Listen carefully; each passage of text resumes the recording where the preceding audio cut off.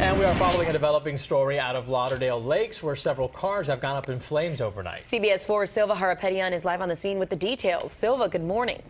Good morning. You know, apparently this happened around 1 o'clock in the morning. You can still smell this fire in the air. Let me step out of the way and show you exactly the scene. This is an apartment complex, residential neighborhood. Apparently at 1 o'clock in the morning, neighbors heard popping sound and the sound of a fire and started smelling smoke and came outside and saw there were more than 3 cars on fire. You can see the remains of what this fire did. Of course, the ash and the foam that you see is from the fire department that was out here that was trying to put out the fire. Fortunately, no one hurt, but we can tell you that the BSO fire department tweeted out a photo of this fire as it was in progress. We have that photo for you.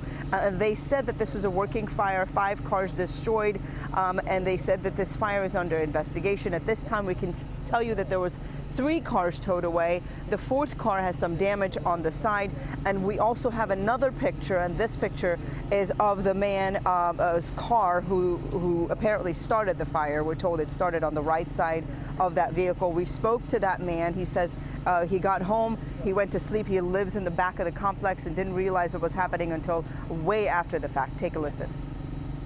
I was driving my car and then I parked like 11 o'clock. And then like on 1:30 a.m., some neighbors were here. They said that they still a little smoke come from the car on the right side. From there, and the car started burn out.